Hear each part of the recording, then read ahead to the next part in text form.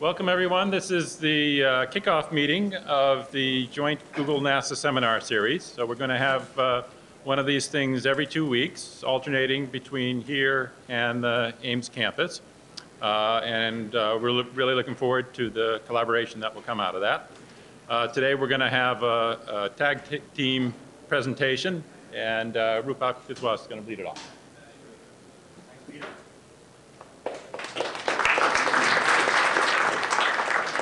Well, I'm glad to be here. There was a lot of effort on both sides of the ditch or whatever you call to get this thing going. So again, I don't know what all of you are interested in specifically, so I'll keep it at a high level. And then as we go through the talk, and then maybe later during discussions, we can focus on certain specific areas. So I'm going to talk about high-end computing, high-end computing with the Columbia machine that we have at Ames. Even though the title says at NASA, I'm really going to talk about the Columbia stuff. And then feel free to interrupt me, or if you want to get into certain other areas, we can talk. I'll go for about half an hour or so. I'll give you an overview of what high-end computing is, the effort at NASA, and then I'll turn it over to to Chris Henze, who is going to talk more about the visualization. You'll see some of those visualization in the talk, but he'll talk more about the visualization techniques. So I'll start off by a very basic slide, because many of you, and if this goes to the next slide, of course, which basically tells you a little bit about how NASA is organized. Many of you may not know this, or if you do, then just sort of ignore this slide for a minute. So basically, NASA is a large federal agency. It's spread across the continent, and it basically has about 13 centers. 3 of these are research centers, so these are basic research centers like Ames, Langley, and Glenn. Some of these have very specific missions, like Johnson and Kennedy. There are other facilities that focus on certain areas, like Goddard is more into earth sciences. So this sort of gives you an idea that there is a challenge across the agency to trying to get all the high-end computing resources, or all of the expertise, or all of the vast resources and infrastructure that NASA has that is spread across the country.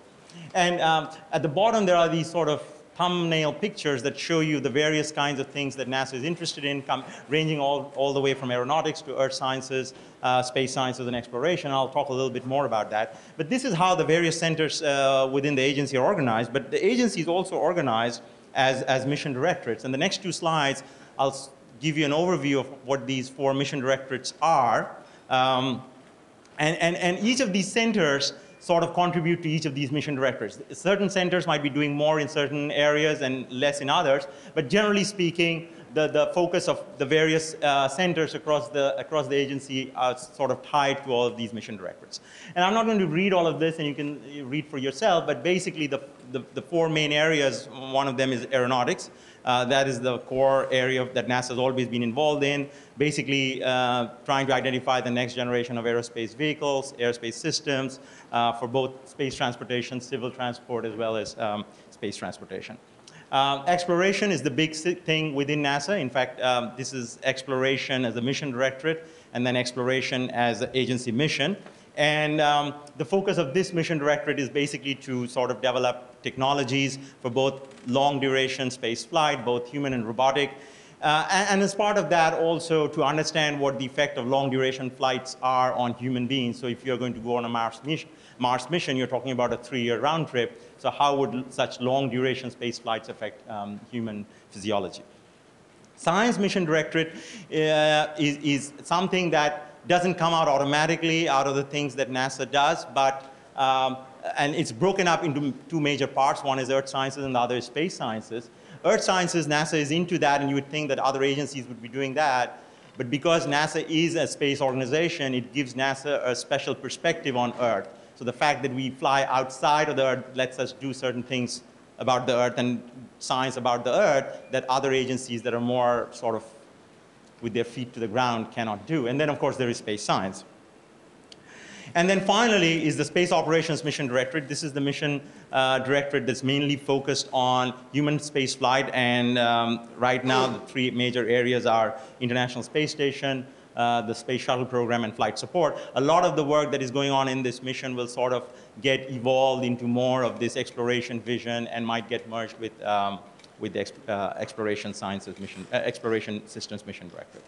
And then finally, there's this, across the agency, sort of a center called the NASA Engineering and Safety Center that was established in response to the Columbia accident to make sure that all procedures in terms of safety, as well as processes, as well as how scientists and engineers work within the agency, interact with the projects that come, do the reporting and all that sort of thing is sort of, you sort of try to break that dependency with that safety issues with the rest of the agency. So this gives you a little background so that in case you don't know exactly how NASA is organized, it gives you a little detail about that. So let me now talk about high-end computing and specifically about Columbia. There are various things. There's sort of the stars were aligned in some sense that this happened. There are both external and internal factors. So some of the external factors, as you may know, was the Japanese Earth simulator. This is the fastest computer in the world for 2.5 years running. And it was the first time that any one computer actually held that #1 rank for such a long time. And the fact that, that the Japanese had actually talked about it and they actually were able to pull it off, it was not a surprise, it was not a secret. It took the US somewhat by surprise. And in response to that, the US government, among the various agencies, through the National Coordination Office, put together this high-end computing revitalization task force. The main idea was to understand how we could put the US back in the leadership position in high-end computing. There were other things that happened as well. There was a panel that was put together, and I was part of both the HEC RTF and this expert panel that went to Japan and tried to understand how the Japanese government was able to do this and how it worked with the Japanese industry, NEC in particular, because that's the machine that the Earth simulator is, and how they pulled this off. And then finally, as far as Columbia itself is concerned, there was, of course, interest from the vendor side as well. Intel and SGI particularly were very interested in playing a major role in putting together a system that would sort of put US in a leadership position. There were internal factors within NASA. Most of these are very NASA specific. So for example, the Columbia accident happened at about the same time. And then it was clear that high-end computing could play a major role in trying to understand why the accident happened and how we could prevent such accidents in the future. There were critical requirements for the next generation of modeling and simulation for space flight. And that we had a long history of working together with SGI with this single system image shared memory machines, and we had sort of established the success of such architectures as a viable platform for doing high productivity, high performance supercomputing. And the fact that before we had Columbia, all of NASA had a total capacity of about 6 teraflops. The system that we had at that time was about maybe 3 teraflops or so, and that machine would be completely overbooked just to do one mission, and NASA being a multi-mission agency, that was not acceptable.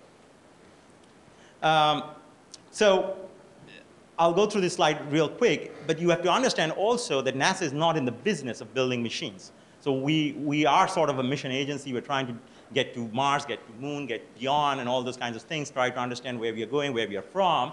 And so it was imperative that there was some support and some partnerships. And I'll go through this real quick to give you an idea. So there's obviously partnership at the national level, and here you talk about the HEC RTF and that how the various agencies worked among themselves to sort of come up with a resource that was of national value. And as you may all sort of guess, that all architectures are not good for all sorts of applications. And there are at least 4 different architectures that are available at this time. And it was not possible for any one agency to sort of have large machines of a single architecture and be able to be experts in that architecture. And it worked out fine. For example, we at NASA were more into these shared memory systems. We had the Altics. Livermore went the Blue Gene route, so they have a big machine, which is right now the #1 machine in the world in terms of peak sustained performance on a benchmark. Oak Ridge was more interested in parallel vector systems. They went the Cray route. And then Sandia was more interested in clusters, and they have the AMD Opteron cluster. But with cooperation among the agencies, all of the major bases are covered, all of the major architectures are covered, and there could be sort of cooperation and trading cycles to sort of make sure that the right architectures were used for the right applications. But then, independent of that, you have to be able to, or we have to be able to satisfy NASA requirements. And NASA, as you can now understand, because of the various mission directorates, have very different requirements. Science, for example, is very interested in large computational power. They can really scale up their problems to any size they want. If you're doing earth sciences, you can make it a 10th of a degree, a 20th of a degree, a 1,000th of a degree, and you can keep going forever. However, there are also engineering requirements, and in engineering requirements, those are not quite the requirements because there are limits on how fine you can make an engineering instrument or a thing, for example. However, they're more interested in multiple scenarios. They're more interested in parameter studies, what-if scenarios. So they might be running hundreds of thousands of the same thing, but with different input conditions to see what the optimizations are and where the payoffs are. So that was also important. So we must have an architecture that sort of satisfied these diverse requirements. And then finally, like I said, it was really a sterling example of cooperation between government and industry. So Intel and SGI obviously were the prime partners. Intel provided all these chips, and I'll talk a little bit about that. SGI was the integrator. They put together these all-tix boxes, these single system image 512 nodes, and then Mellanox and Voltaire sort of stepped in and did most of the interconnection and the InfiniBand and the fabric between these nodes. And then finally, when you talk about high-end computing, a lot of people have this sort of impression that we're talking about big machines sitting somewhere, crunching out numbers, doing floating point multiplications. But it's not that. It is an integrated environment. Anytime we talk about high-end computing, we're not talking about the system itself, but it's also the storage, it's the high-speed networks that go with it, but as well as the codes and the applications that run on that machine, and a complete sort of cast of support activities like post-processing, visualization, data analysis, code optimization, and all that sort of thing. And so that is when we talk about Columbia, this is the environment we are talking about. And that is kind of the environment that we have at NASA Ames. To sort of go on that a little further, this shows you an integrated support for this high-performance modeling and simulation. So we, as part of a supercomputing center, do not make the decisions what codes and applications need to be run. There are NASA scientists and engineers sitting across the agency at various places making their call as to what is important for the agency. They sort of work together with our computer scientists, experts on parallel programming models or data structures, as well as experts on the system side, people who know the all-tix architecture, the Itanium platform, the interconnects, and make sure that those applications run efficiently on this machine. And like I said, it's not just the machine itself, it's the storage and the network. And then finally, all the results that come out, these are reams and reams of floating point numbers, get transferred over to the data analysis and visualization, and Chris Henze will talk a little bit about that, about the techniques that we use, and then turn those results over, the visualization, the analysis, the feature detection, and all that sort of thing back to the scientists and engineers so that they can either understand what the next step they need to do, what are the problems they have in the model or in the physics or the chemistry, and then sort of move forward. So this is how it all started. This is the building block of the Columbia system. This is the SGI all-tix that we first had. It's called Kalpana in memory of astronaut Kalpana Chawla, who actually worked at NASA Ames in our division. And so this is the first SGI all-tix. This is a 512 processor Intel Itanium 2 chip and a 1.5 gigahertz clock. This sort of gives you the specifics. This is how it started. Each of these, this is one node. So this is a single system image shared memory system. So basically all of the 512 processors can see all of the memory, all 1 terabyte of memory. And it had 20 terabytes of RAID. And it runs the Linux operating system. And so we took one of these and then we sort of replicated it 20 times. So that there is the picture of Columbia system. And some of you, I understand, are going to be at Ames tomorrow. So I'm sure you're coming over to the NAS building and you'll see Columbia. So this is 20 of those systems. Just to give you an idea, it has a peak performance of 62 teraflops. So if you can't do it in your head, then you can probably search on Google. Or you can see what is read in the yellow box. So it tells you sort of, if you can multiply two floating point numbers every second, it would take 2 million years what Columbia can do in 1 second. The goal, of course, was not to build a system like this. You have to be, like I keep saying, that you have to be showing the impact on the missions, provide supercomputing and storage for the agency. The whole thing sort of was done in 4 months. That was a record in some sense, and it took pains from all sides, all parts of the government, as well as the industry partners, as well as OMB and Congress and everything, so that we were able to actually have this system up and running in 4 months. But it's even more impressive than that, because each of these 512s are single system image standalone production machines by themselves. And so each of these machines would come in typically on a Monday or something, and by Tuesday or by Thursday or Friday, they would be up and running actual NASA code. Truth be told, most of the applications still run on each of these 512s by themselves. There are few applications that are run across multiple boxes. There are at least 2 cores that have run on 4096 processors. And of course, we ran the LinPack benchmark, which is the benchmark that is used to rank all the supercomputers in the world. And LinPack ran at 52 teraflops, which put Columbia at the number 2 position in November 2004. We still believe that it is the fastest operational supercomputer in the sense that it's actually doing work. Right now, it's ranked 4th in the world. There's the 2 Blue Gene machines ahead of Columbia, and number 3 position is an ASCII Purple machine at Livermore. Right now, at any instant of time, we have about 150 or so simultaneous logins. There are 900 accounts, 160 projects running on the machine, and that sort of covers all kinds of applications. The next few slides sort of show you a little overview of what the architecture looks like, and Bob COT is here also, and he can talk to you a little bit more in detail. So these are the 512 nodes. They're not all the same. As you can see, they're basically 3 kinds. They're the 3700s that are at the top. They're 1.5 gigahertz, 6 megabyte cache nodes. And then there are certain 512s that are 1.6 gigahertz, 9 megabyte cache, and then there are double densities so that there's more tightly packed together. They're all connected through several GigE interconnects, which are used for more of the system side. Then there's the InfiniBand fabric, and then the 10 GigE TCP/IP interconnect to connect all these up. Then there is also a front end, which is the 128 processor Altics that is called the channel here. And that is connected directly to the graphics array. And I'm not going to spend too much time on this, but when Chris talks about this, he'll tell you a little bit more about how we can do real-time visualization, sort of getting results of Columbia and visualizing them. And that is some of the things that we did for hurricane prediction last year. And he will show you more about that. And then finally, there is the storage. We have 440 terabytes of storage. These are RAID disks. And they're connected through these 2 128-port Brocade fiber channel and dates. And at this time, the problem that we have at Columbia is that the computational power is not really balanced with this RAID. We need much more storage to be able to sort of store and process all the data that's being generated.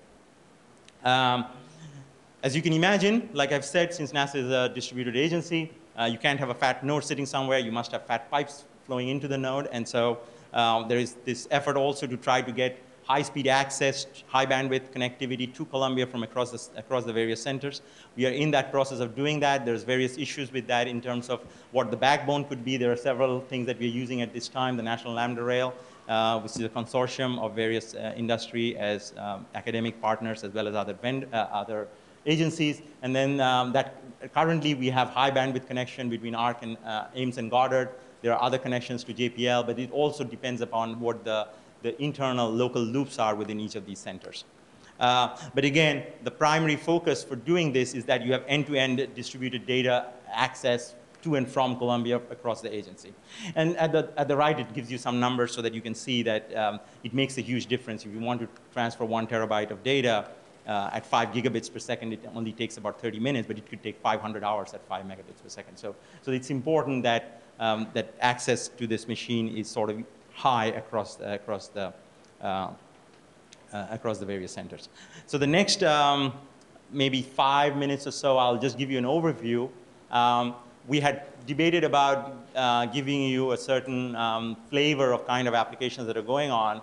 To really do justice to this, you would really need many of these application scientists to come out here and talk to you in depth about what those applications are. What I'm going to do as part of an overview, and we can, as follow-on seminars on this series, we can think about what we can do. But what I wanted to give you here is give you an overview of kind of applications that are running here, and Chris will also talk a little bit more about some of these applications, mainly from the visualization side, but also give you an idea. So the machine that you can understand is 20 of these 512s. It's a capability machine. As a strict definition of a term capability is that you're actually running large process account jobs across the machine. But in a sense, each of these 512s are also capability machines because each of them are 3 teraflop machines by themselves. And the fact that you have 20 of them and you run an application on 16 of them simultaneously doesn't necessarily make it into a capacity machine. But nevertheless, these are some of the applications that are going on now. For example, I'll talk some of these. Recently, we contributed to this New Horizons mission that you just heard about in the papers and in the news for a Pluto mission. We've been working on some of the return to flight stuff, which is the space shuttle main engine redesign and trying to understand the flaws in that. We'll talk about some of the earth sciences work.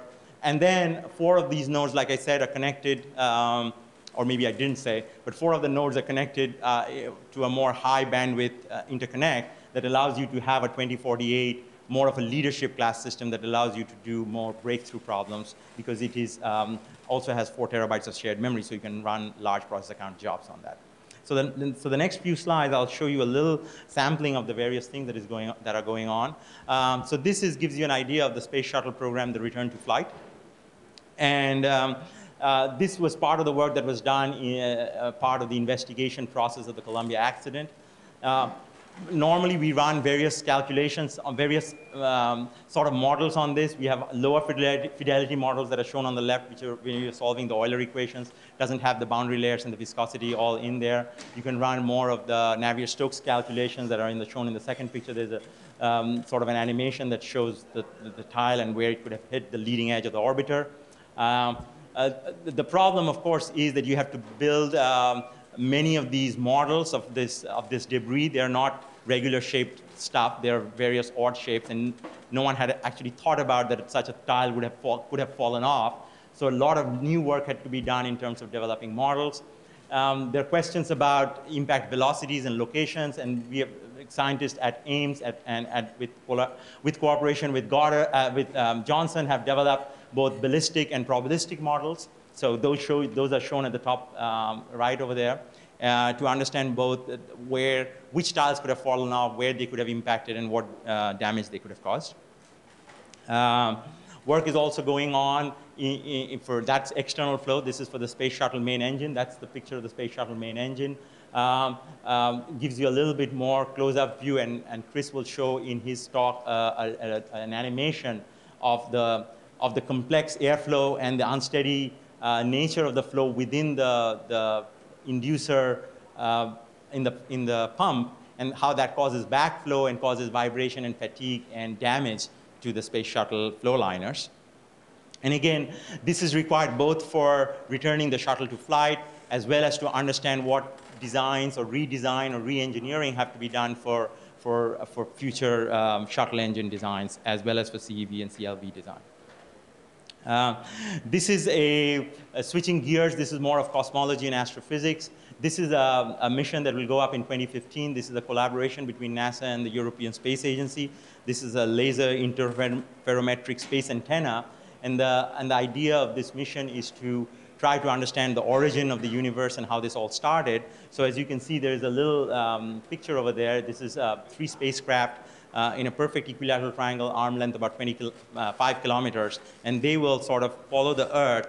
And there's a little animation here. They'll follow the Earth at 20 degrees behind the Earth and try to measure these very small vibrations in the gravitational waves that were formed during when massive black holes merged.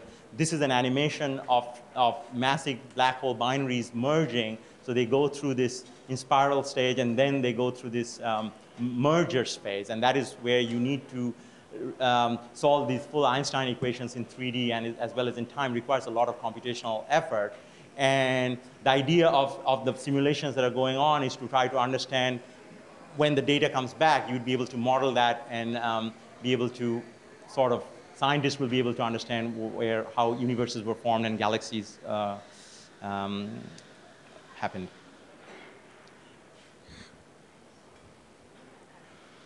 And again, like I said, I'm trying to show you a sort of a sampling of the various things that are going on. This is again from last year. This is hurricane prediction. This is from 2004, and we'll in the next part of the talk, we'll show you results from 2005. But this is Hurricane Ivan, which was in, I believe, September of 2004. The lower right picture shows you three tracks. So the blue track is what was originally predicted by the National Hurricane Center, and the other 2 tracks was what was predicted by this FVGCM code and the actual track of the hurricane. As you can see, there was huge discrepancies between what actually happened and what was predicted. In 2005, because of the work that happened in 2004, one of the codes that is used for hurricane prediction is run on Columbia 4 times a day, and then that would get sent to the University of Florida and get merged with other models. It's an ensemble model, so they would take various codes Some are good at predicting the track, some may be at precipitation, wind speeds and all that, and that munched data would then get forwarded to the National Hurricane Center to make the predictions. The picture at the top shows you wind velocities, and everything below 100 kilometers per hour, I believe, are zapped out. So it's only color-coded by altitude and wind speed, and it shows you kind of the things that we are doing on Columbia, and some of the expertise that we have with visualization. And finally, I think this is my last slide. There is also a community effort to really predict climate and weather. And as you can imagine, the four major components are ocean and atmosphere, of course, those are the major components, but then sea ice and land. And this was one work that was done last year where we put together the ocean model and the sea ice model. And as soon as you try to put the sea ice model, if you use the latitude-longitude grid, then you have singularities at the poles. And so the scientists had to move over, as well as the visualization techniques, to move over to a cubic grid. And so this was a decadal run that was done on the Altix nodes, and scientists were able to see new features, things like vortices of the tip of South Africa that scientists had never seen before, as well as we developed new visualization techniques to be able to do these kinds of things. So I'll sort of stop there. If anyone has any specific questions or comments, I'll be happy to take those. And then, as you can imagine, there are many more of these things we can talk about. Any one of these could be a 45-minute talk by itself, and we can talk more about the details, about the science. Yes? Can you say a little bit about the programming model for the machine? So right now, since you think each of these 512s are single system image, you can write OpenMP code, for instance. Of course, naive OpenMP code is not going to scale up to that because of all the thread management overhead. But if you did it in a domain decomposition way, and we have examples of actual production code means codes that are more than 100,000 lines of code written in OpenMP running on a 512. Typically, people run it in a hybrid mode. So you would have an MPI plus an OpenMP mode. We also have developed a model called MLP, which instead of using the MPI calls, sort of leverages the shared memory architecture and uses Unix port processes to do the coarse-grained parallelism, and then coupled with the fine-grained OpenMP. If you want to run across boxes, of course, you have to run it in hybrid mode or at least pure MPI. And then people have also done nested OpenMP, for example. So you could also do like 3 levels of parallelization, MPI, and then nested OpenMP. What's the point-to-point latency for MPI in that machine? Bob, what is the point-to-point latency?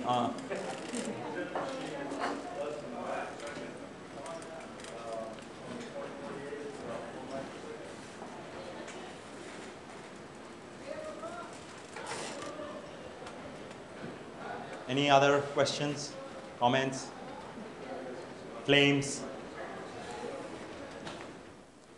Okay, so I'll turn this over to Chris, and Chris will give you a little overview of the visualization work and data analysis, and so I don't know how you want to do this.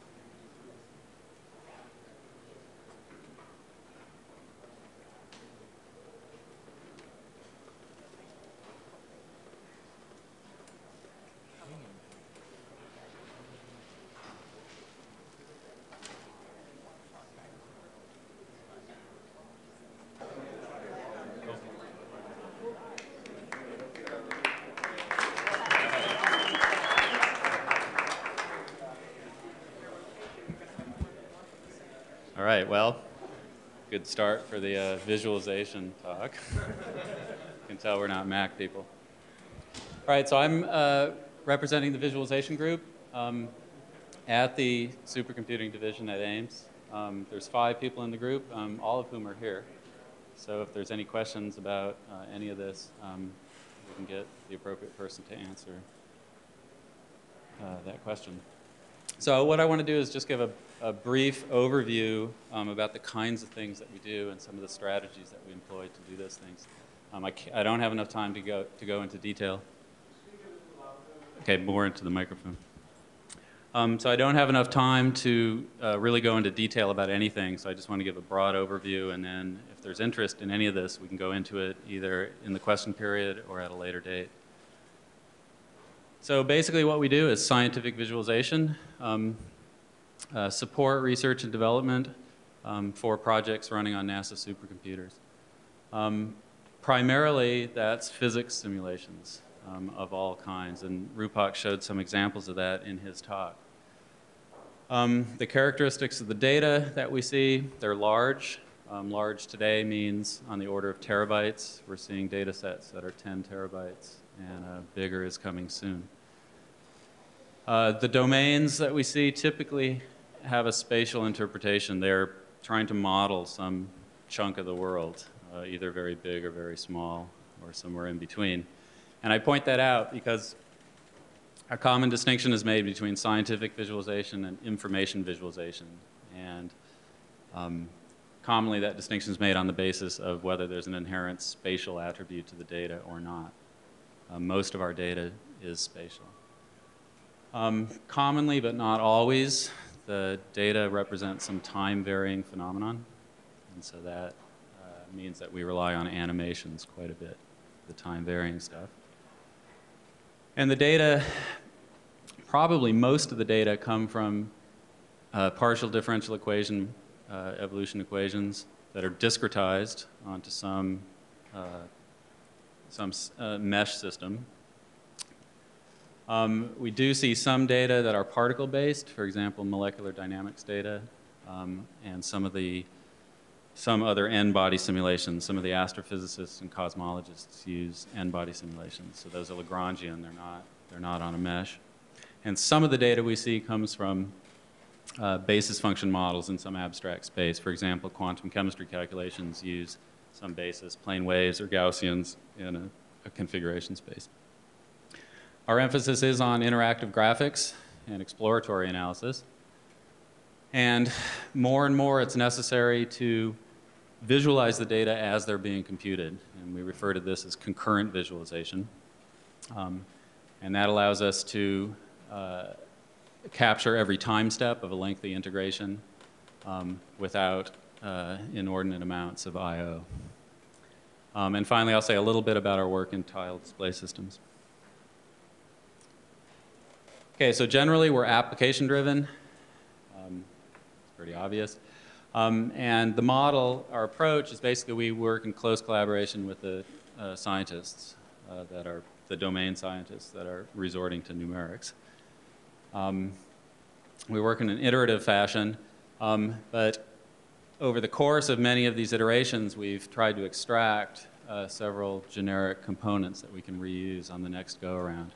And so the bulk of this talk will discuss 3 of these: our data model, the field model, our visualization technique library, VisTech, and our distributed framework, Growler. And like I just mentioned, I'll say a little bit about one of our display systems, the Hyperwall.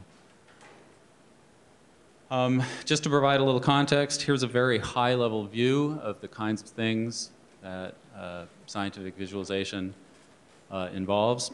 In the center, I have a data source. This can be a running calculation, some files living in the file system, or maybe an instrument. And there's pretty much 3 things that we need to do. One, we have to, at the bottom, we pretty much have to get a handle on what the data are, how to interpret the bytes at the lowest level. Once we kind of have the data in hand, we can apply various transformation techniques. This is where the graphics comes in, where we translate floating point data into intermediate geometry and ultimately pixels. And then finally, we have typically the data source, the display systems, analysis module, and so forth aren't co-located, so we need to harness these things together. That's the upper right box, kind of controlling all these things, providing interactive environments and so forth. In magenta here, I have kind of these three things. If you're familiar with semiotics, study of signs, signs in the sense of signifying things, that's typically divided into three disciplines: syntax, the formal aspects of signs; semantics, the meaning or what they represent; and pragmatics, or use. And it's a fairly abstract way of viewing visualization, but I think it's a pretty close match. And in blue, you can see the three FM, VizTech, and Growler, the three kind of reusable components, and then also the hyperwall and where they live in this abstract view. So just to motivate things, here's an example. Here's a typical data set we might see. This is part of the fuel injection system of the shuttle. So on the left, this big pipe coming down, this is the pipe that delivers liquid hydrogen from the external tank. This is the giant tank that the shuttle is bolted onto when it lifts off. It's about 16 inches across, just to give you some scale. And that brings the liquid hydrogen down. It trifurcates, and each one of those three subpipes feeds one of the engines. And at the end of each one, and we have one of them surrounded in a box, there's a relatively low-speed impeller. There's a close-up on the right, and that moves the fuel into a high-speed turbine that actually blows it into the engine. Okay, so this data set consists of 264 zones or submeshes. So the whole space, including this complex geometry, is discretized into these kind of lattices. In this case, they're structured meshes. And these meshes are kind of warped and wrapped around the geometry, and they overlap and basically fill all space, but they can't be warped too much or the numerics break down.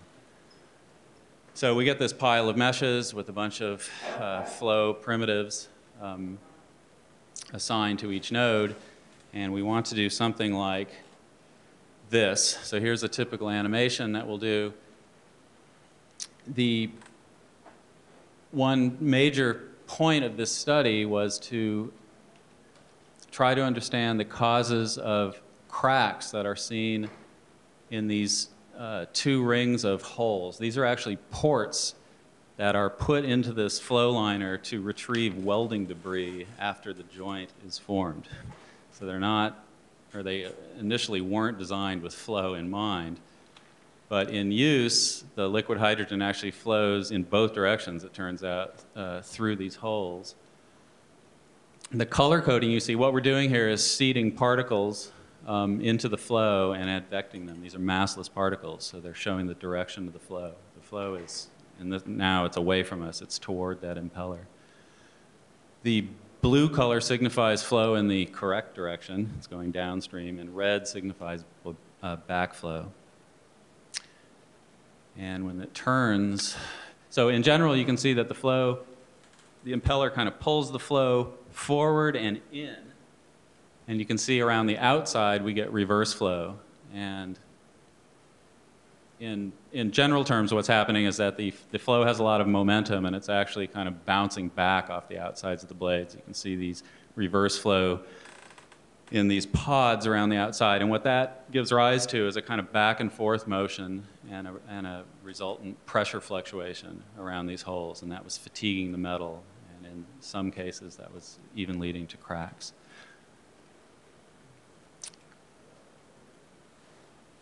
Okay, so we want to create this visualization, and we're given this giant pile of mesh data. So how do we do it? Okay, so the first thing I want to talk about is our data model.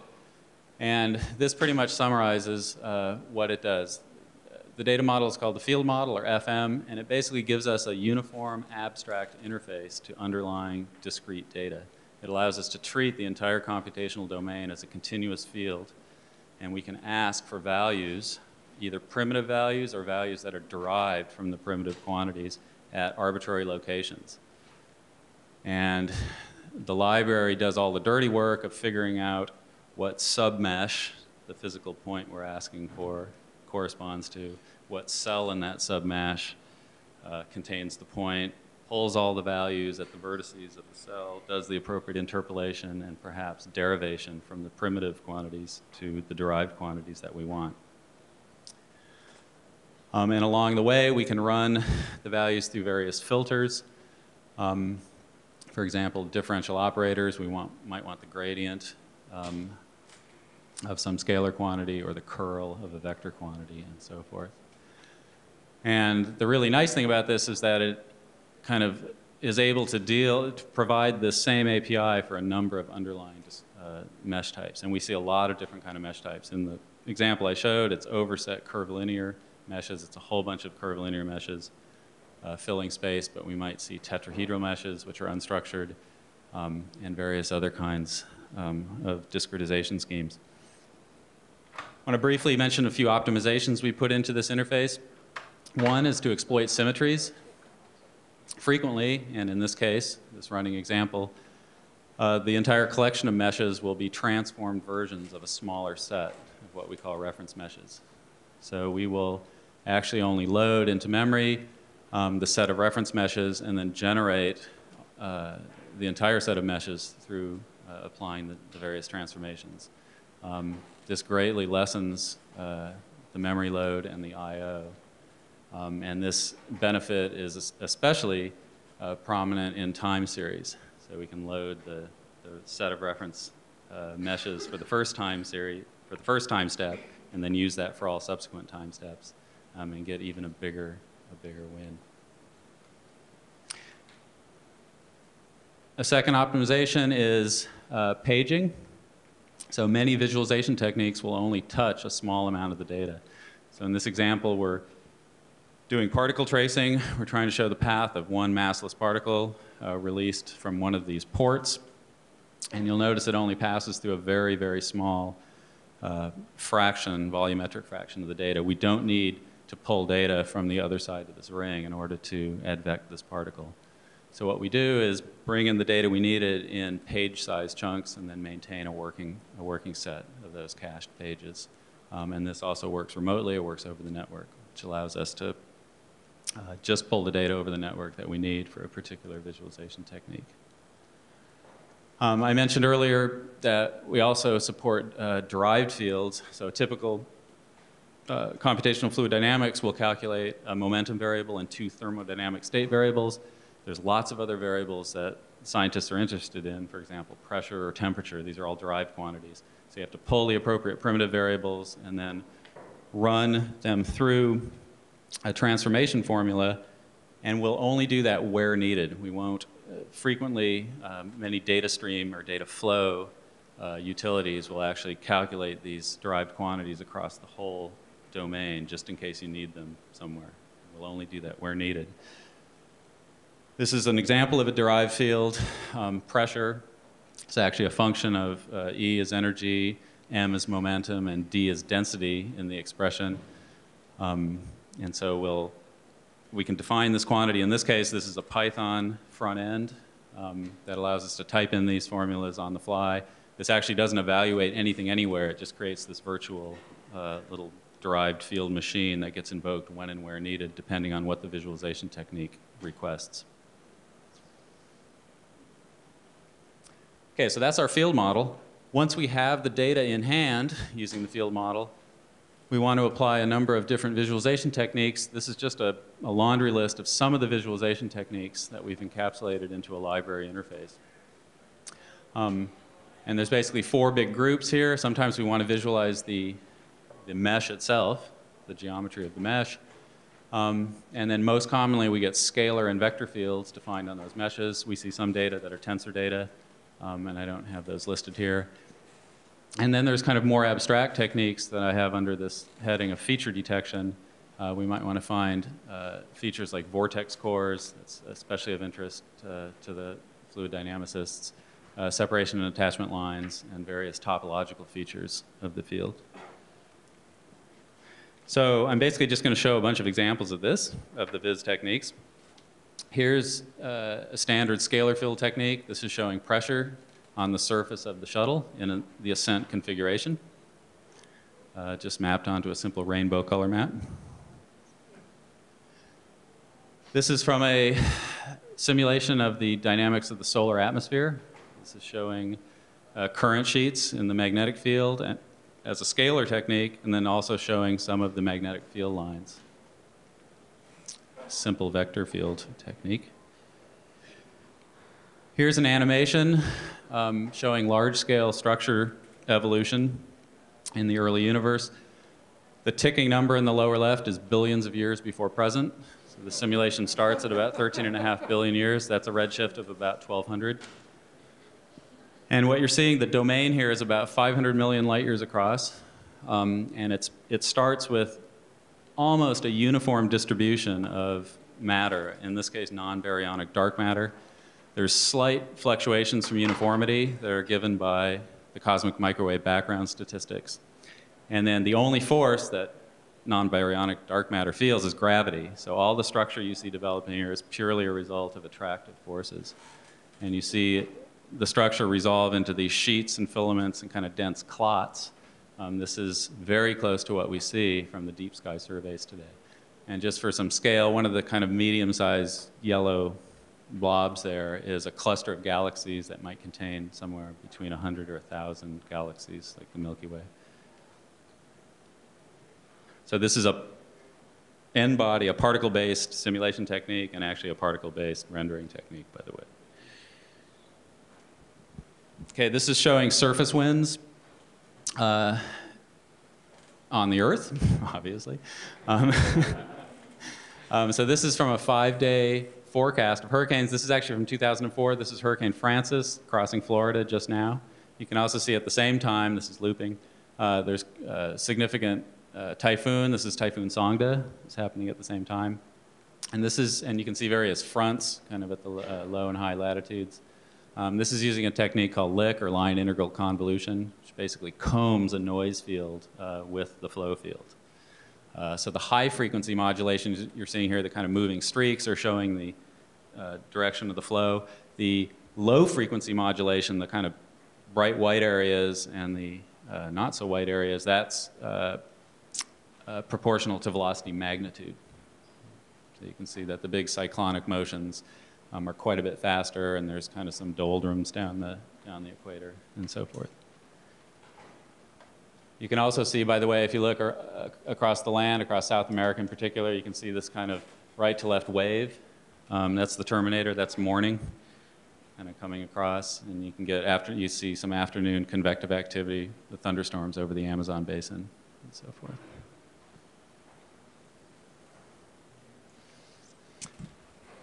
Okay, many visualization techniques we like to think of as queries, and they're commonly location queries. You want to know what's going on at a particular location in a computational domain.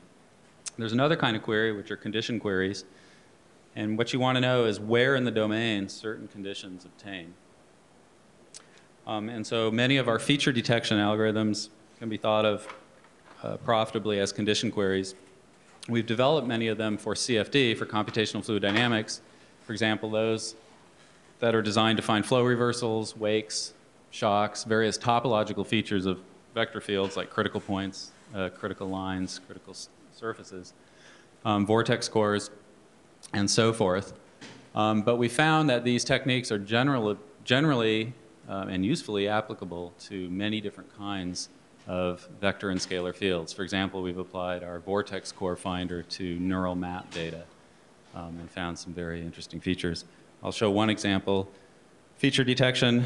This is showing the results of our vortex core finder. The vortex cores are actually the white lines. Just a little bit of noise. This is showing flow over a Harrier jet. And the main vortex is actually down by the tail, and they're actually seeing buffeting by this vortex against the tail, which is why they're doing this, partly why they're doing this investigation. Locating that vortex core guides us in the placement of seeding the particles for the particle tracing method here. And in particular, that yellow trajectory that you see coming from upstream, you can see it almost goes under the tail, gets recirculated back over the tail, almost escapes out the back, gets pulled into the vortex, spirals in, and then the red trajectory is actually leaving the vortex core. You see it's a very, very complex flow. Okay, so that's visualization techniques. So the third component I want to describe is our distributed component framework. The motivation is that our data sources, our compute engines, and our display devices and environments are typically not co-located. So we need to functionally rig them together. There's very rich functional interfaces. So in order to do this, we need a means of expressing rich communication semantics. We have to deal with the fact that the different components that we're wiring together have very different characteristic timescales. And what I mean by that can be illustrated by an example in the lower right. There's a picture, a kind of mocked up picture of an environment we've created for computational steering and interaction with a molecular dynamics simulation. So this allows you to kind of push atoms around while the molecular dynamics are running and get an idea of how they behave. And we have that rigged up with head-tracked stereo glasses and a haptic, a force feedback device, and so forth. The molecular dynamics simulation behind this might be updating the atomic positions and velocities at a small number of times a second, 1 to 10 hertz, say. The stereo glasses need to be refreshed at 120 hertz, 60 for each eye. The hand tracking, which allows you to grab an atom or a group of atoms and move them around, you need to give kind of reasonably snappy feedback to the user, or you lose the interactive or the immersive environment. That needs to be updated at least 10 hertz. And the haptic device, the force feedback device, has to be updated at 1 kilohertz. Turns out that's about flicker fusion frequency for touch. If it's updated any slower than that, you feel it as kind of a buzzing instead of a solid force. So we have to couple and integrate all these different event loops which are running at different times. So we have to interleave these things and be clever about that. And that's in part what this, our framework is designed to support. And of course, all this stuff is happening over the network, so we have to deal with failures of the network, security issues, and so forth. So I'm just going to give this one slide a list of features that our framework has. In my backup slides, I can kind of go into more detail about any of these if there's interest. So first of all, we have our own interface definition language that allows us to express these complex functional interfaces. It's very C++ centric. Basically allows us to work in the same classes that we use in our local applications. We have an RMI, or remote method invocation service. This allows us to make method or function calls on remote objects. Those remote objects are reference counted. So when their reference count goes to 0, they're cleaned up. It helps immensely in resource management. Many of our distributed systems rely crucially on events. So typically, these events have large data payloads. These are typically updates from a running simulation. That's a very common case. And when those events show up, you need to intercalate them into your interactive graphics loop. That's a common situation. And so we have a very sophisticated signal selector mechanism that allows us to assign the incoming data to a thread for maybe some local processing. Maybe it generates a graphics display list, and then at the last minute, that's handed off to the thread that's servicing the interactive user interface. And a lot of that handoff mechanism relies on read-write buffers, which were developed in the group to kind of help the synchronization and to minimize data copying. And then finally, all of this machinery allows us to kind of create this distributed component framework. We need to manage that. And so the namespace, we have a distributed namespace that basically we can publish interfaces that are available and then hook them together on demand. So this functionality allows us to create something like this. I don't expect you to be able to read this, but it gives you an idea of the complexity of the visualization pipeline we set up this year for the hurricane forecasting effort. And so using this system, we're actually able to interface with a hurricane forecast running live. And as Rupak mentioned, these were running 4 times a day in production mode every day during the Atlantic hurricane season. So from June through November. It was actually extended this year into December for a couple weeks. And as the simulation is running, we reach in and through the shared memory of the Altics, we're able to copy out the data that we're interested in them, move that over the InfiniBand to the front end of Columbia, send that over Ethernet down to our rendering engines, generate frames, encode those as MPEGs, and then stream those wherever we want, including back to Goddard, where NASA Goddard, the center at which this code is being primarily developed. Here's an example of one of the 5-day forecasts. And this actually shows Hurricane Rita. You can see it in the Gulf. It's just taking landfall now. And you can see that in this global view, this is a global model, that these hurricanes, as big and as destructive as they are, they're actually only a minor feature in the whole global circulation. And they're being pushed around by these very, very large-scale dynamics. Gives you an idea of the scale of the difficulty of the prediction problem.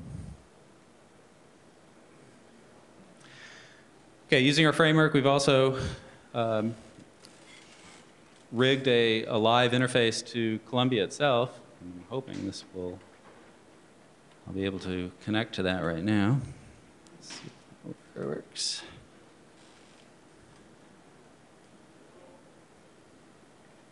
Okay, it appears to have gone to sleep, so probably our SSH tunnels have timed out.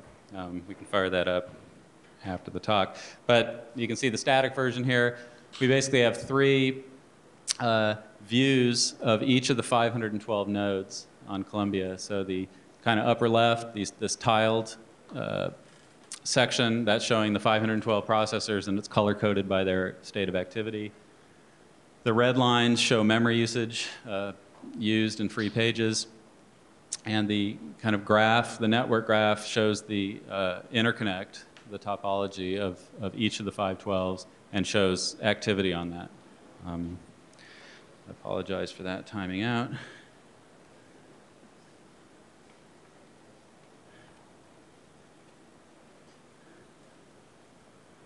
Let's go back.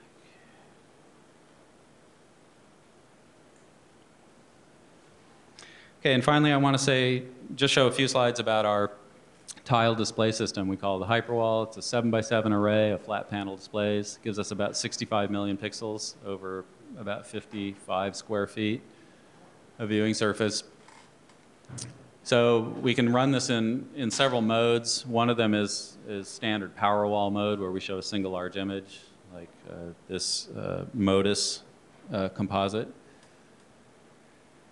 More interesting is to use the separate displays to show parameterized layouts of related images. So here we're showing the design of a Mars airplane, and in this case it's laid out by airspeed left to right and attitude up and down. So this shows a lot of different flight conditions, and you can compare them side by side. You can interact, you can kind of roll these around, just like your standard desktop 3D viewer, but now you're interacting with the whole set that's laid out in a systematic fashion.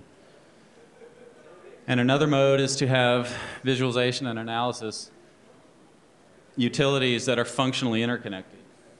So in this case, we have a bunch of linked scatter plots, these gray blobs, and they're actually linked to a bunch of 3D point plots and volume renderings. So this allows you to do things like select a range of points on one of the displays and have that update in all the others. So this allows you to probe high-dimensional dependencies and so forth.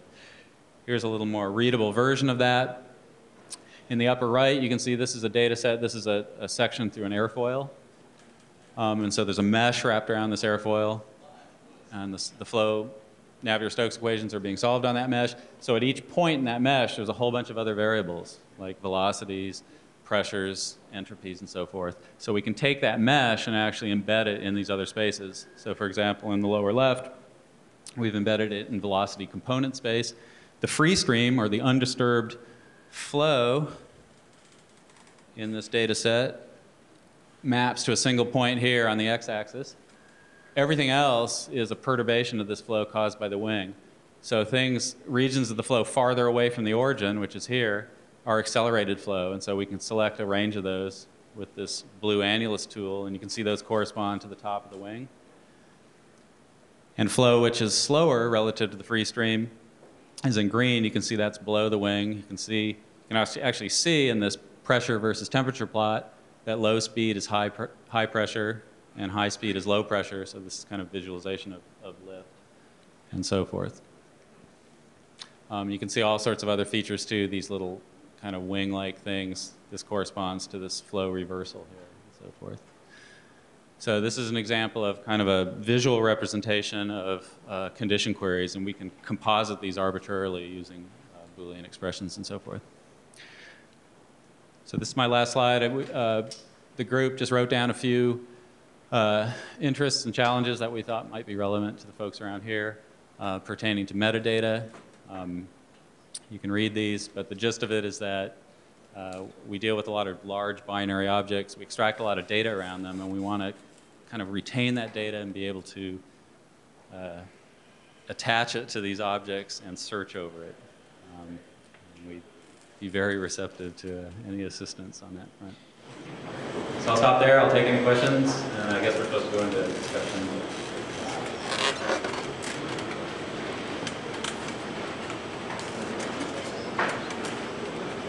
So you guys thinking about making essentially an ontology of all the different variables that you have and how they can be related to one another and what visualization tools work on what and stuff like that? Is this a valid goal for you guys?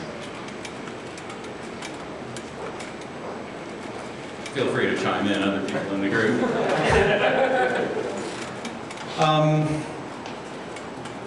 I'm not sure how realistic that is. Okay. I mean, like I mentioned at the outset, we're very demand-driven. So the scientists typically have very specific questions that they want to get at. Internally, we might conceivably construct and rely on that kind of things. That's probably too general for most of the stuff we see. Other people on the team might disagree. How do you debug these systems? I mean, it looks very complex, and I'm sure, I mean, it's not clear what the output should be, so I was wondering what your thoughts are on that. Well, it's fairly modular, so we kind of debug it piece by piece. Don't know what to say beyond that. It's the usual divide and conquer. And, typically, the failures we see are typically in the large distributed systems are failures of integration. So one part will drop out, and the whole thing will kind of either just die or limp along.